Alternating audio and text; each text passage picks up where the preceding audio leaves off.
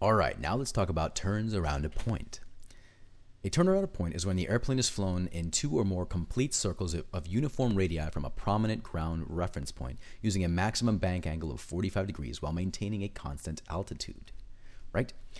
This teaches the pilot to maintain a relationship between the plane and the ground and adjust bank to correct for changing ground speed in order to maintain a constant radius.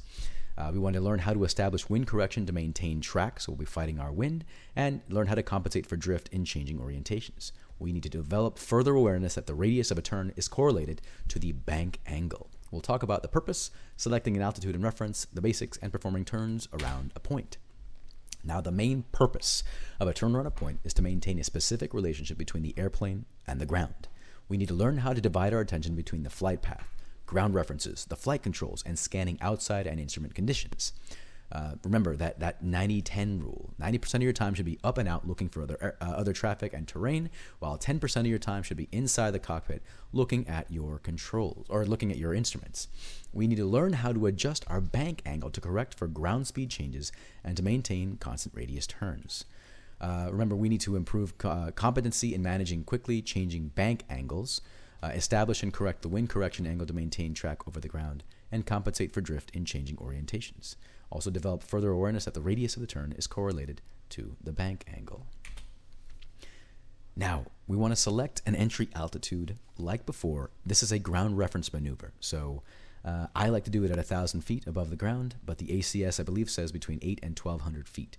I like 1,000 because that's the traffic pattern altitude. Like before, we want to select a reference point.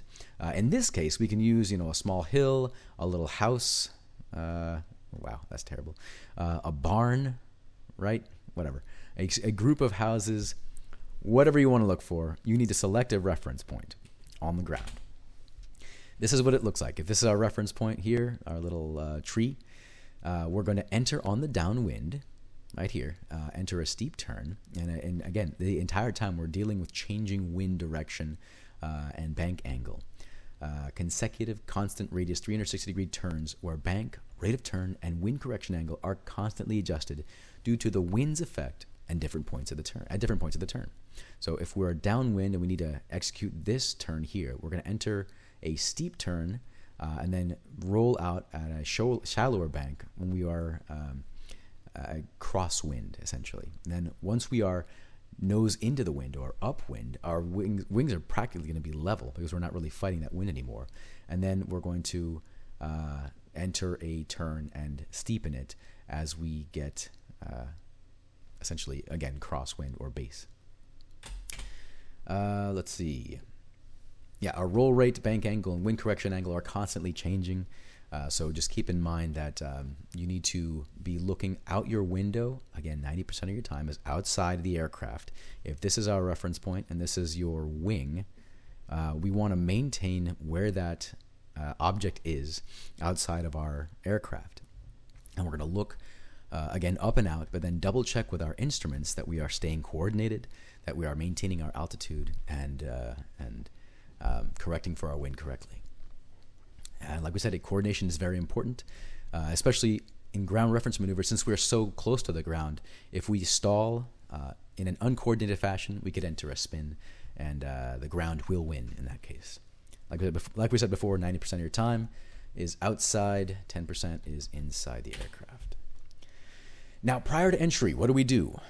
Just like every other maneuver, we're going to execute our clearing turns. And you're going to make either a full 360 or turn left, clear the airspace, turn right, clear the airspace, and then you're good to go. And you might create a checklist to complete this maneuver, or you can do it from memory. Select your reference point, enter on the downwind.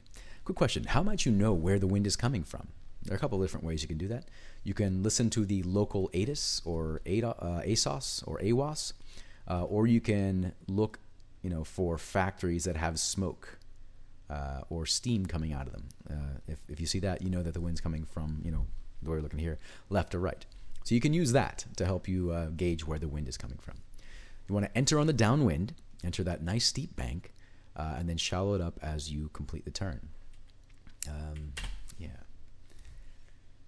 Let's talk about crabbing. Progressively crab inside the turn to establish max wind correction angle at the 90-degree point. and then decrease from 90 to the 180 degree point. The 180 degree point, this is when your bank should be at its lowest, or practically, nose into the wind. So we really shouldn't be fighting the wind at all. It's just slowing us down at that point. That's right here. Now, on the second half of the turn, we're going to, again, crab outside the turn to a maximum crab angle at the 90 degree point here.